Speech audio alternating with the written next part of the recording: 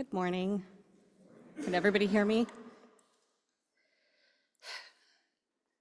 It's May 31st, 2024, and I'm brushing my teeth, getting ready for bed, and wondering what tomorrow will hold. I'm not just attending, but I'm also participating in my first Pride Parade.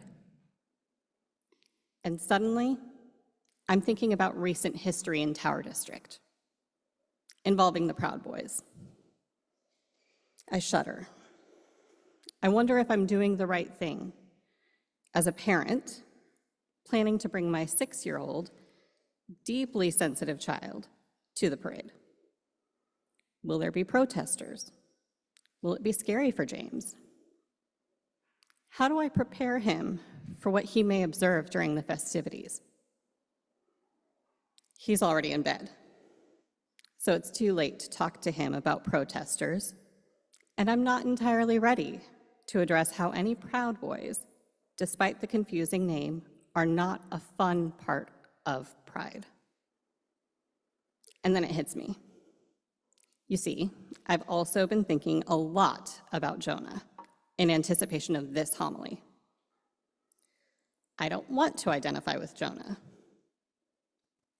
I'm an admitted Swiftie. Taylor Swift could have written her Midnight's album hit Anti-Hero about Jonah. In the song, she sings about growing older but never wiser. Later, she sings about staring directly at the sun but never in a mirror. Jonah grows older but never wiser. Jonah stares directly at the sun but never in a mirror. So, as much as I enjoy Taylor Swift, and that song in particular, I don't want to identify with the Jonah aspect of it. But suddenly, as I'm brushing my teeth, I realize who some of my Ninevites are. And I'm struck by all the admittedly wiggly parallels between Jonah's life and mine.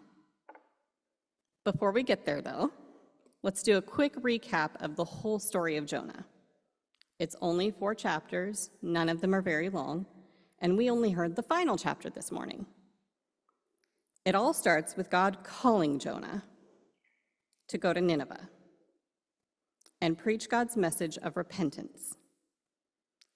Jonah is not happy, and he gets on a boat going as far away as he can from Nineveh. While on the boat, a massive storm comes. He realizes the storm is his fault, and after some persuading, he convinces his fellow travelers to throw him overboard to calm the raging sea. A large fish, some people call it a whale, comes along and swallows Jonah up. Instead of getting digested, Jonah is able to pray. And his prayer suggests that he expects God is going to rescue him from these dire circumstances. He expects mercy. He expects grace. 3 days later, the fish vomits Jonah up, and Jonah reluctantly heads to Nineveh to give them God's message. Despite an understanding that the Ninevites are brutal, bloodthirsty people, they respond pretty effortlessly to God's message. They declare a fast, and they decide to change their behavior. Then we get to the last chapter, where I start to get nervous about what God wants us to learn from this wild story. Before I get to the big parallel, the one that scares me, I feel I would be remiss if I neglected to highlight some of the other interesting parallels in this story, especially as I was thinking about protesters and Jonah. The easiest route is to obviously call those folks, those other people, the Jonahs, certainly not me. First, let's think about the types of signs we often see at these protests. especially the protesters who claim to have the same faith that I do. Repent. The end is near. 40 more days, and Nineveh will be overthrown. Okay, so that last one isn't really one that we see regularly now. But isn't it interesting that this is allegedly the totality of the sermon that Jonah gave to the Ninevites? We could see it as weak, lackluster, pitiful.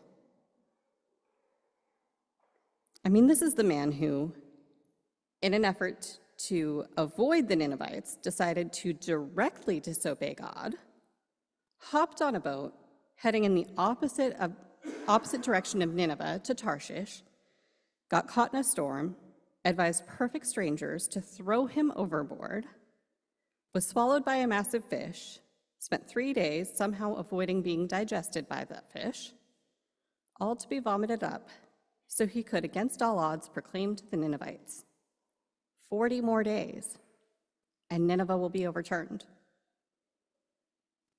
And rather shockingly, this message actually worked.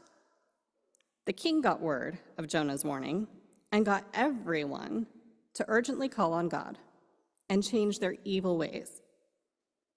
So, God relented, and Nineveh was saved from destruction. Of course, like any person who has massively succeeded in a persuasive speech, Jonah was thrilled, right? Wrong. He was absolutely livid. I'm getting a little bit ahead of myself, though. I told you we would talk about some parallels, and then I just told you one. Except I was being a bit misleading about those parallels only dealing with Jonah, protesters, and me. It's much more fun to think about how Jonah is parallel to Jesus. I could have done a whole sermon just talking about the importance of 3 days in Jonah's story. Surviving 3 days in the belly of a fish sounds an awful lot like Jesus rising from the grave after 3 days. Or there's this fun little nugget that goes back to the idea of Jonah doing the bare minimum. Jonah 3:3 tells us that, and it makes a point of telling us, that it takes 3 days to travel through Nineveh. But in verse 4, Jonah only traveled 1 day when he shared his message. 40 more days and Nineveh will be overturned. The Ninevites believe in God. A fast is declared. The king and even the animals get involved. Like I said earlier, you would think Jonah would be thrilled at the tremendous success of this message, but he's not. In fact, he is so upset, he asks God to kill him. In chapter 2, while he's in the belly of a fish, Jonah utters a beautifully poetic prayer, clearly believing God will save him from these circumstances.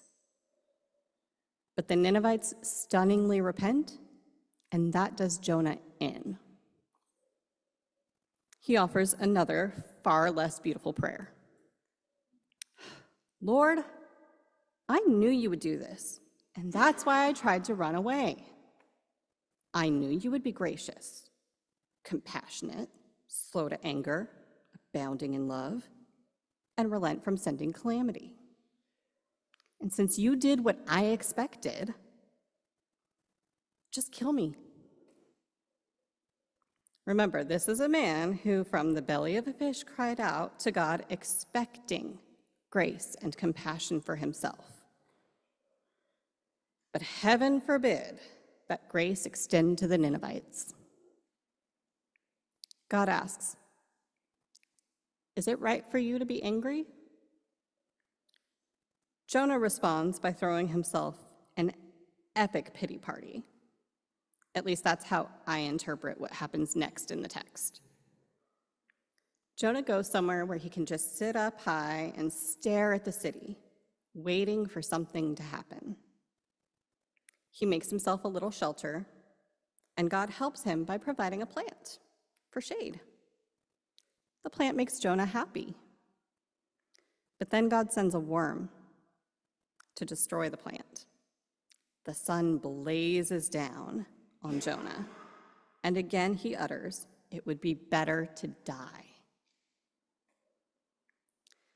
God asks Jonah again if he's upset, this time if he's upset about the plant, to which Jonah dramatically replies that he is angry. And for the third time, he says he wishes he was dead. And how does God respond? God kills Jonah. Oh, wait, no, that's not what happens. God explains to Jonah that Nineveh and the people in it matter to God. God cares for the Ninevites. And then the story ends, this time for real. We're not given any closure about whether Jonah understands and experiences his own heart transformation. It's just over. So this is where thinking about the point of Jonah gets interesting for me. And I will say, this sermon series that we've been doing together about phases of our faith, Jonah's not like Shiphrah and Puah. He's not a hero here. I like to think about things like context, and part of that is knowing what genre the writer is using to get the story across. I don't know if I ever believed a real man named Jonah survived being swallowed by a large fish, all to be spit back up so he could spread God's love to the Ninevites. It's a pretty fantastic tale. But guess what? This isn't the only time that Jonah, son of Amittai, is mentioned in the Old Testament. You see, he's also mentioned in 2 Kings 14:25, where King Jeroboam II is discussed. Jeroboam restored the boundaries of Israel from Lebo-Hamath to the Dead Sea. Why did he do this? Well, because of the word of the Lord, the God of Israel, spoken through his servant the prophet from Gath-Hepher. I'll give you one guess what that prophet's name was. It rhymes with Konah of Amittai. Great job if you guessed Jonah. 10 points for Gryffindor. So this all begs the question, what kind of story is this? Is it a historical narrative? Is it a fairy tale, biography, or fable? I'll be honest, I don't have the answer to this question. Perhaps the more important question is, why is this story in the scripture? The hero is anything but heroic. Why bring us all on this journey involving a miraculous fish for Jonah to behave impishly throughout the story? Maybe it has something to do with why God selected Jonah for this task in particular. Remember, Jonah's other claim to fame was to get King Jeroboam II to restore the boundaries in Israel. As some further history, King Jeroboam II is an evil king who God used to save Israel. This isn't exactly the stuff of legends. God calls the man who helped an evil king in Israel to restore the boundaries, and God calls that man to leave the safety of those boundaries and go somewhere vile, Nineveh. Now, we don't really get an impression about how Jonah felt working with an evil king in Israel to restore boundaries. But I do think it's interesting that the same man tasked with working with an evil king to help save Israel is later repulsed by the idea of how he helped the king in evil Nineveh help save Nineveh. It almost seems like Jonah is really upset because he had to help the outsiders, not about their being evil. Perhaps Jonah was reeling a bit from this particular task. Perhaps it bothered him that his other significant message was to restore boundaries in Israel, and knowing God would show mercy to the Ninevites if Jonah would just go and tell them about their impending doom, this message would somehow undo his work saving Israel. So what does it mean to have a story in Scripture about a disobedient prophet who did the bare minimum in Nineveh, succeed wildly in persuading the Ninevites to change their ways, all to be so upset about the success of his mission, he tells God 3 times he wishes he was dead. I sincerely doubt we're meant to think Jonah a hero in this story. I think at least partially we're meant to be stunned by God's choice to send Jonah, a man who clearly didn't get the point. God welcomes all, even the Ninevites, even the outsiders. This brings me back to the part where I said I don't want to feel myself too parallel to Jonah. But if I'm being honest, I do. It doesn't take a rocket scientist, a brain surgeon, or Sigmund Freud to realize that humanity is deeply divided of late. To a certain extent, I know that this has always been the case, but I personally feel it more now. Even just this week, there have been constant reminders that our country is divided. I will be the first to admit I'm a lawyer, and one of the first things I will be doing tomorrow morning is checking the Supreme Court docket to see what they have to say about presidential immunity. There's really no denying that division has also reached the church. This church has felt the sting of what it means to disagree. I personally struggle with how to be gracious in my heart when I disagree with someone. In this, I'm not at all suggesting that we're always meant to agree or that we should shy away from calling out hate when we see it. But I can't help but wonder what part of me others and does not have space in my heart to see the Ninevites in my world experience true transformation. What is the correct response when someone has done evil, vile things and truly repents? Certainly it is not sitting back, watching the potential fallout, and wishing you were dead because God found a way to turn things around. When God miraculously brings the outsiders in, what can we learn from the story of Jonah? I think Jesus showed us best with the story of the prodigal son. When people turn around and cry out to God in repentance, we're not meant to sit on high hoping for their destruction. Which brings me to how I feel parallel to Jonah.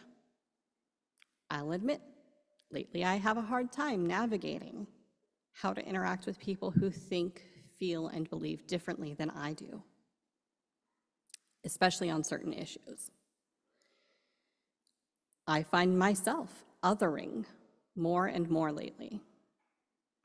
Sometimes I even catch myself sitting somewhere up high and waiting and hoping for God to knock them down a peg or two. I don't like it. During seminary, one of the professors assigned the class to read A Wind in the Door by Madeleine L'Engle. It made me think critically about how we label others. My favorite part discusses the evil powers in the story called the ecthroi that are trying to destroy Charles Wallace's mitochondria.